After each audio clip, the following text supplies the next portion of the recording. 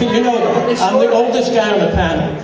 I mean, Ernie Perrant, George C. Scott, Martin Scorsese, John Forsythe over here, and you're the best. But it's such a delight to be here. Oh, Peter, we're thrilled to have you. I thought I was going to a record hop. Hello, folks. How are you? Let me get this straight. You picketed Dick Clark. You sold the sweater that Don Rickles gave you.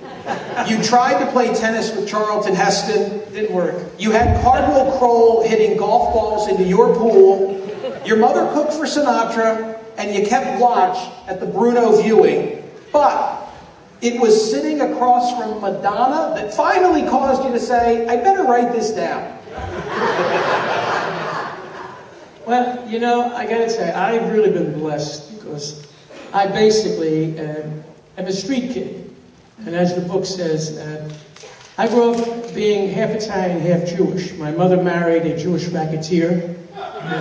She met him at the Broadway Theater at Brother Snyder, and he was running away from the cops. He was a number writer. And my mother was one of a big family, the Capuanas in South Philadelphia.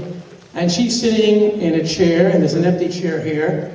And the cops are looking for this single guy. He runs, he sits, puts his arm around her, and she smacks him. The cops run away, and next thing they do, 6 weeks later, they run away and get married.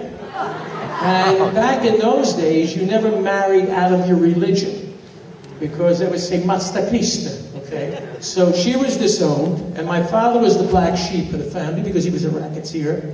And they got a little house around 6th Street, because that was the Jewish neighborhood. And what happened, he went away for a period of time. My mother became pregnant with my sister Roberta, and she was born, and he got out. And they got together again, and she still was not accepted by the family, okay? But what happened, she became pregnant with me, and I was born in 1940. He went away again, and that's when the Capuanas took her back. And she had to get a job as a riveter, a Navy Yard. So they would send my sister Roberta and I off to St. Monica's Day Nursery. And I grew up in a very amazing atmosphere family-wise. I really didn't know the Jewish side because I was raised by nuns and I knew all of the Italians.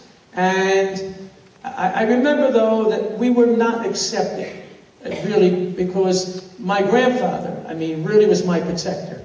You know, if I spoke out of turn, you get a crack.